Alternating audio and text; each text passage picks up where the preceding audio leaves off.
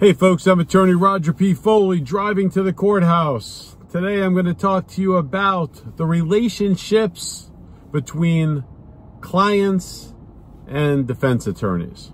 An attorney's duty is to give their best effort to do what they can to get the best result for the case. Obviously, the client, right, the defendant, the person who's been charged with a crime is coming to our office to seek help.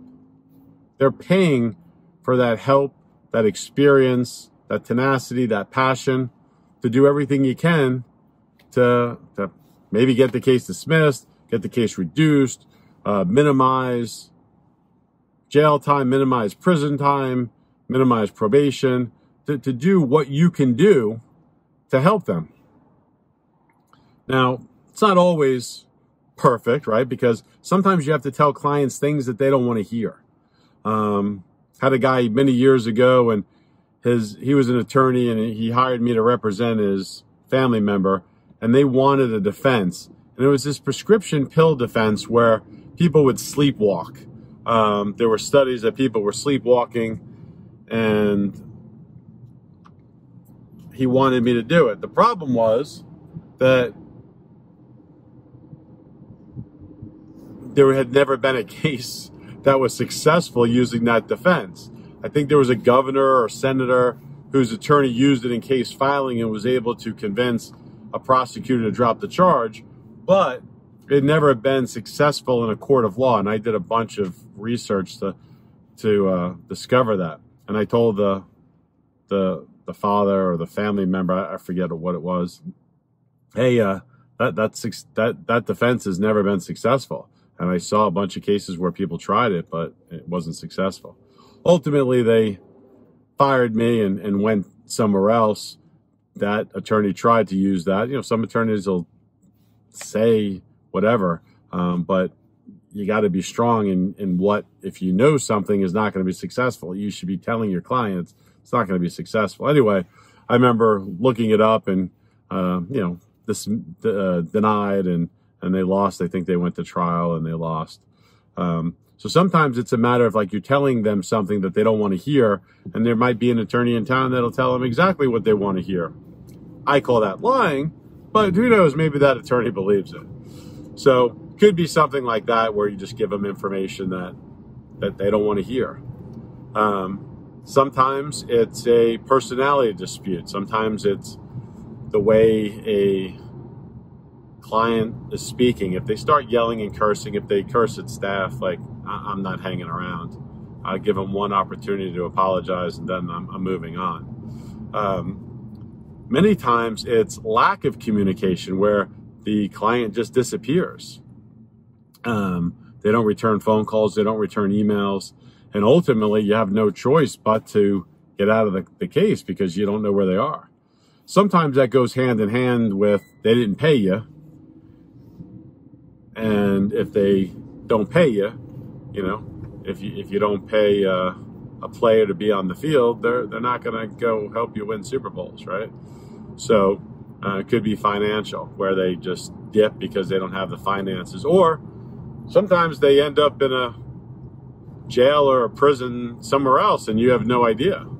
So that kind of things happen before. But generally speaking, I think most clients get it. They're seeking your help.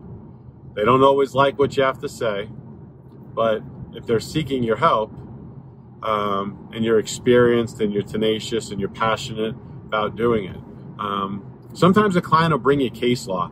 And I've had this a few times where clients go, oh yeah, I have a family member who said, look at this case and look at this case. So I go, okay, send me the case. And then I have to go, okay, well, I read the case and compare it to the facts of their case and make a decision and distinguish them. You got to take the time to explain to a client, hey, this is why that defense won't work, or this is why this case that you provided me is not applicable to your exact situation. Most of the time that works. Sometimes clients just can't make a decision, and they're stuck between a plea and a trial, and they don't know what to do. And all you can offer advice, but if they won't, what do we say? Shit or get off the pot. If they don't, as an attorney, you'd be stuck in limbo. So, you have to withdraw in those kinds of cases. So, generally the relationships are good. I've had repeat clients. I've had more than repeat clients. I've had people that take the time to write reviews, to do video reviews. I've had clients that are just great people. And then I've had some, where I cringe when I'm around them. But if I take someone's money, if I do a contract, right? Because you don't know, right? When they come into their office, like day one, you got happy-go-lucky, hey, I just need some help, blah, blah, like you just sign a contract, you start, and then it turns out that, your client's like the devil, and now, 2 days after they hired you, they're like, what the hell are you doing? What's going on with my case? You don't have an answer yet? Like, you're like, whoa. So I've had the crazies. You try to limit that, and over time, as an attorney, you learn to develop a sixth sense, a sense of going, yeah, this person's not someone I want to deal with, and you just simply don't take the case. But what happens when you have the client who's just you and him just don't, or you and her just don't get along? Well, you put your personal feelings aside and you go out there and do everything you can to win. And that's the reality. So I used to talk to my old associate about it, like we would have a client and just shake our heads like, oh my goodness, this person is just the worst of the worst. But then we go out there and win their case, right? Because we have a job to do. And the job is not you don't have to love all your clients. You don't have to be best friends with all your clients. You don't have to have barbecues, invite your clients. The reality is you do have one duty, and that's to give it your best, right? You take an oath under God to do your best. Every time I say that, I think of the Cub Scouts. Like, I do my best to do my duty, to honor. I was in Cub Scouts for like a year when I was a little kid. You have one duty as an attorney, and that's to give your client what you got. Like, do your best to help. What about the situations when you disagree with the defense? If I disagree with the defense, I have the client sign something in writing. I say, look, I don't think we should go that way. Or even for trial, there are cases that should not go to trial because that the facts are not going to support a victory. I have a client sign a waiver like, listen, I understand Mr. Foley has explained to me the positives and negatives of the case. It's my choice to go to trial. It is what it is. Sometimes it's arguing something.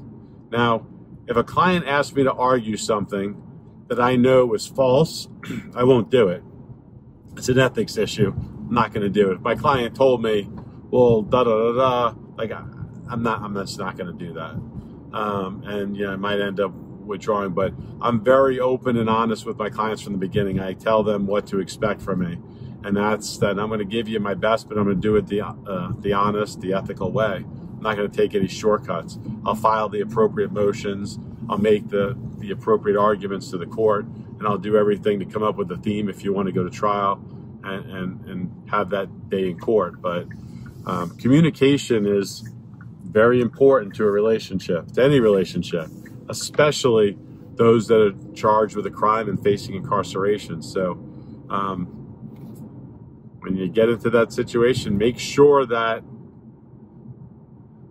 you pick someone. It doesn't have to be someone that will be your best friend, but make sure that you have that feeling about them that they're willing to fight for you, whether they like you or dislike you, or whether there's bumps in the road during the course of the representation.